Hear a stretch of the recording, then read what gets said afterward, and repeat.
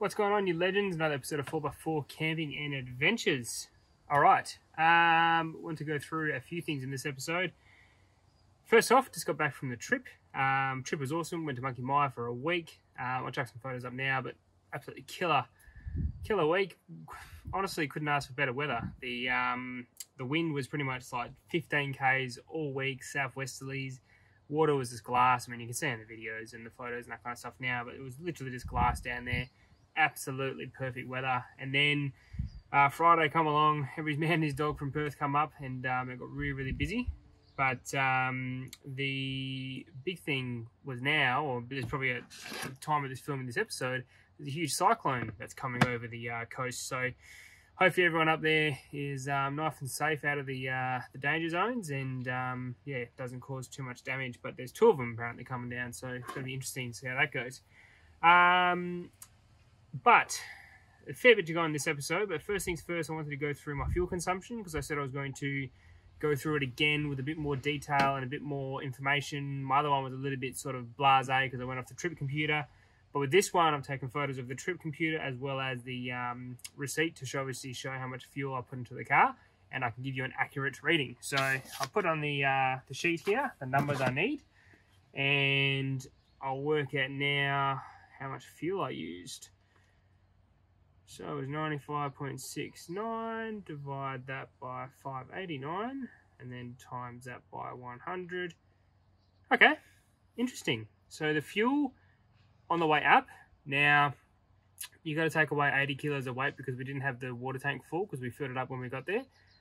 So essentially a full trailer load, food, everything in the car. The car was full.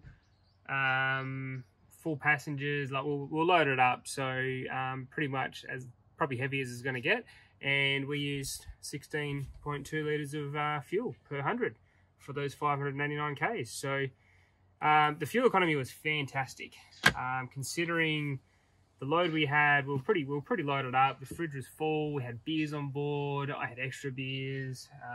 Yeah, everything was pretty much chockers. So definitely a pretty good result, you know, 16.2 litres or 16.3 if you want to round it up, but that's a pretty solid result for a car that's, I think now, I haven't weighed it, but I'm pretty sure it's now about 3.3 tonne fully loaded, or around that area, and the trailer will probably be about 1.3 tonne roughly. Yeah, pretty good result. So just over sort of 4.5-ish tonnes. Not a bad result at all, I think. Yeah, anyway, that's the fuel consumption, 16.2 litres. The other thing I want to talk about is bush rats. You can see the sticker there, and Outback Swagging. I met those guys today. We're doing a big cleanup, 24th and 25th of April in Wellington Dam. Everyone is invited, so we've got a fair few things going on. We've got a skip bin now, so we can dump all the rubbish in there, and obviously it's a massive camp up. Alex from Intense Off-Road is going to come. We've got Matt from West Australian Off-Road, Taylor, who used to hang out or do videos with Alex a long time ago. He's going to come down as well. So yeah, it's going to be a pretty cool event. There's going to be a lot of people there, and it's a very relaxed event. We're pretty much going to have a camp up and then pretty much clean up the next day. Do a dawn service first thing in the morning, so it should be pretty cool. I'm going to film the whole thing as well as run the whole thing, so I'm going to be off my chops the whole time. But yeah, it should be a bloody good event. So as I said, 24th, 25th of April, the cleanup is going to happen. So get down to Welly Dam. More details as they come out, but there is a Facebook event I will tag into the description, and you guys can go check that out. And that's pretty much about it for this episode, guys. As I said, I want to go through the fuel and just give you a bit of an update on what's happening with bush rats in the cleanup. So yeah, just a nice quick one. But the car went absolutely superb, not a drama at all. Yeah, didn't miss a beat. The 12-volt battery setup, absolutely awesome. The iTech World battery lasted the whole time.